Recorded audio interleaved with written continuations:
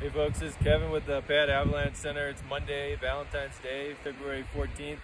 We're out here at 8,200 feet on a north aspect, right around the Diamond Ridge zone. Dug a little snow pit just for something to do, and we're just kind of interested in the upper portion of the snowpack, the upper few inches really. We had all those warm temperatures in the last week and just wanted to see what was happening with the snow. And so we have a couple little crusts on the surface. You have this crust on top, and there's actually a little secondary crust below that.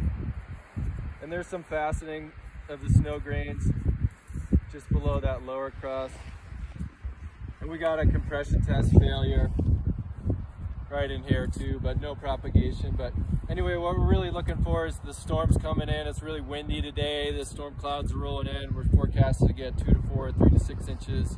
A lot of wind, southwest winds like 20 to 30 miles an hour.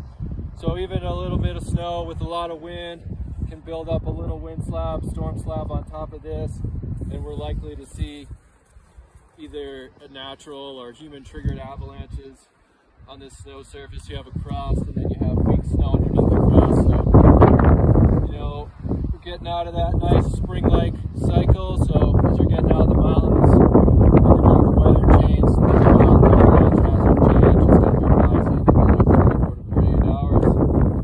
out in the mountains, get on payetteavalanche.org and submit an observation and let us know what you're seeing. Thanks for watching.